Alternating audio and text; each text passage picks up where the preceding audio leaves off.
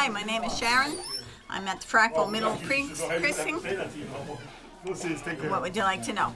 The voting has been really busy today. It's a little crazy. I'm ready to go home. What else would you like to know? So there's a lot more people coming today than usual? Yes. For both parties? Yes. How have the electronic voting machines, have they had any impact? No, they're doing good. Most people come out and say they like them. On CNN, there was a report how Pennsylvania is one of the top states where there have been mistakes with the electronic devices. Has that happened here? No. Alrighty, thank you. You're welcome.